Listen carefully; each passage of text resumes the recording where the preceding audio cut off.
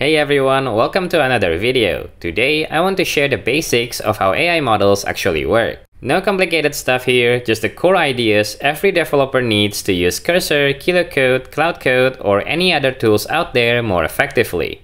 There are three core ideas that we will talk about here. The first is the high level of how AI models work, followed by tokens, pricing, and rate limits, before finally discussing security and privacy. So AI models, or large language models to be precise, are basically complex engines for predicting the next text. They aren't magical thinking machines that understand and execute things the way human does. When you write a prompt, the process follows a simple three-step loop. First, whatever you type gets broken down into tokens. In the world of AI, tokens are the native language of LLMs. Think of them like little chunks or building blocks that make up your words and prompts. For example, a short word like I will be one token, and a longer word like identification would be split into two tokens. And we have some example of token calculations on the right side here. Short text like hello, how are you today become 6 tokens.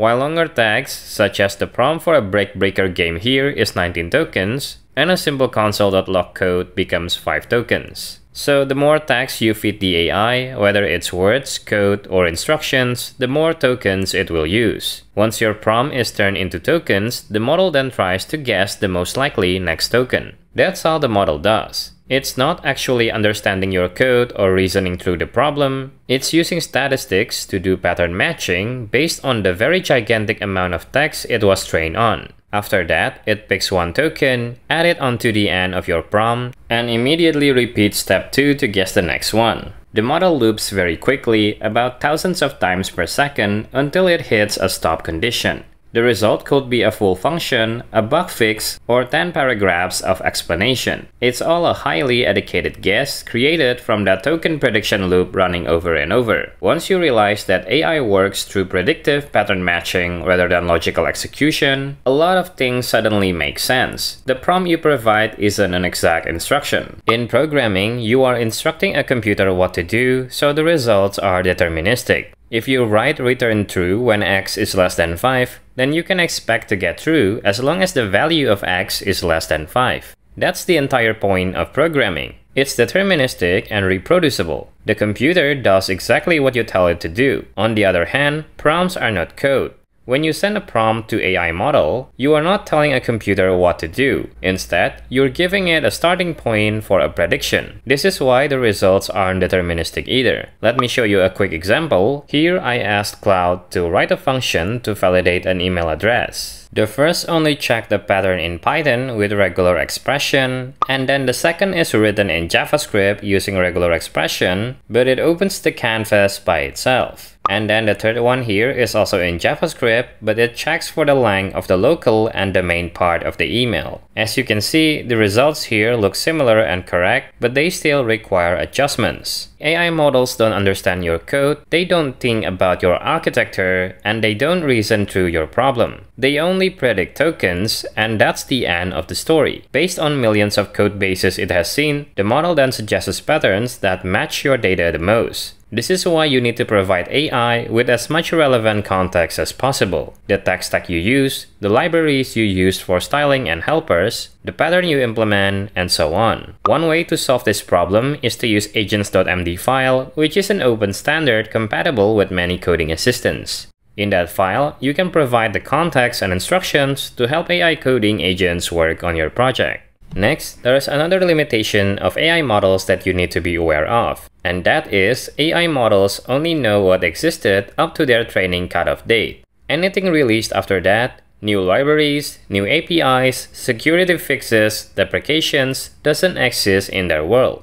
This is why sometimes AI gave the wrong answers. When you ask how to implement authentication for a brand new library, the model might give you an approach that used to be safe but is now deprecated due to a vulnerability. You follow the AI, you ship it, and months later you get breached. The solution here is quite simple. Always double check the generated output. Verify anything security related or check against the current documentations. Even better, use tools like Context7 that feed the latest documentation directly to your agents. Models are great at explanations and boilerplate, but they're not a substitute for real, up-to-date documentations.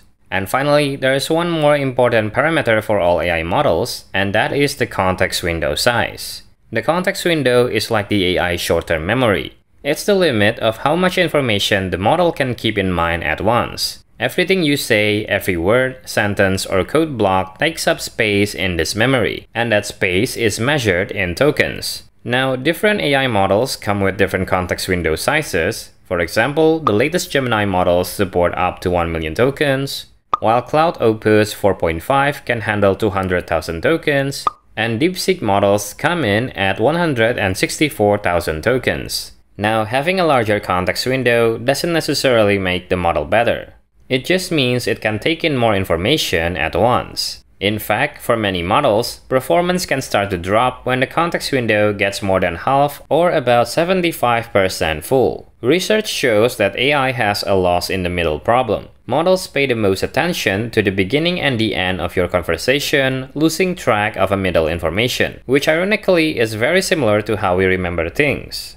Think of the time when you had a long meeting. You might remember opening agenda items and closing action items clearly, but the middle discussion about database schema, that might be blurry to you. To avoid the context trap, restate critical requirements in your most recent message. Don't assume the model retains earlier information. Brief it like a new team member every time. In summary, AI coding assistants don't run logic, they predict patterns. And knowing that helps you use them a lot more effectively. Next, let's discuss tokens, pricing, and rate limits. Token counts and context window length don't only impact performance, they also significantly influence your costs. If you're not paying attention to how many tokens you're using, both in your prompt and in the model's output, you can hit your rate limits or blow through your budget way faster than you expect. For example, here I have a controller file in JavaScript. This code simply performs create, read, update, and delete operations on user data. Now, I executed a prompt here to refactor the file, and then I asked it to give me the full updated file.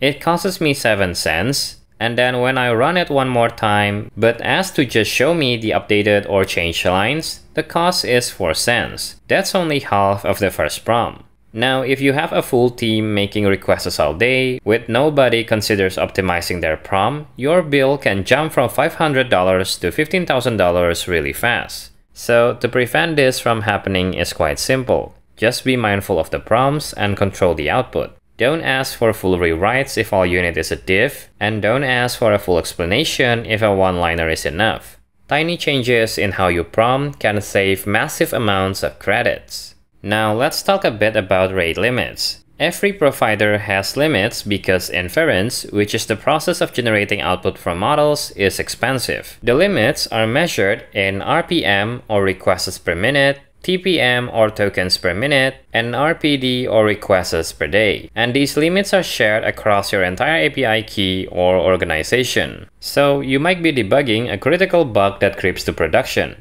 You run one more request, and suddenly you get hit with a rate limit exceeded. It turns out your teammate batch processed 10,000 lines of code documentation requests at the same time.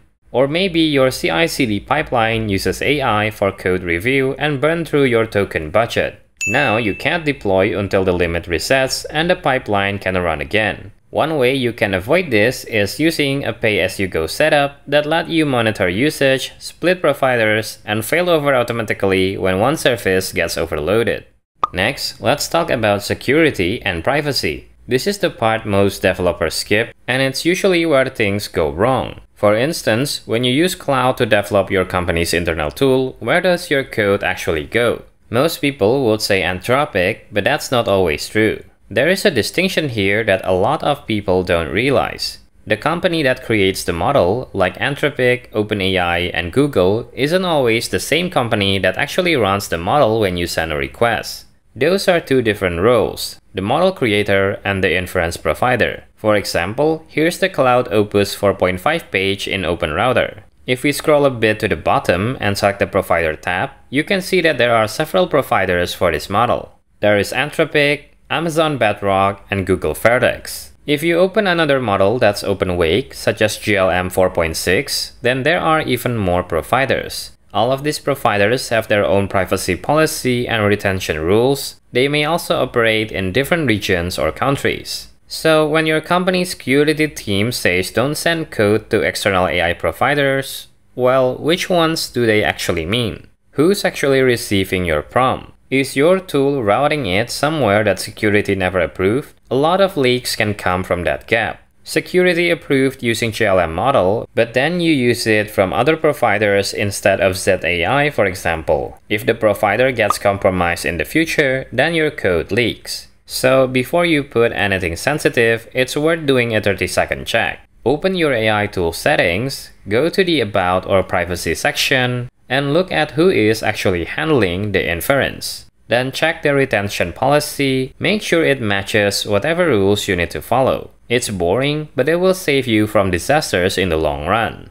And then there is the other issue, which is data training. A lot of web interfaces, especially the free ones, do use your conversations to improve their models by default. So if you include your company's authentication logic into a web chat window, that code might end up as training data. And that means patterns from your code can show up in suggestions for other people. It's basically the same old idea. If the product is free, then you are definitely the product. APIs are usually safer because most providers don't use API data for training. But again, you have to verify them to make sure. Some tools offer zero retention modes, some offer enterprise tiers that guarantee privacy, and some never train on your data at all. You just have to know which one you're using. In short, always know where your prompts are going, make sure there is zero retention for anything sensitive, and if you're not sure how your tool handles privacy, probably don't type in your secret keys.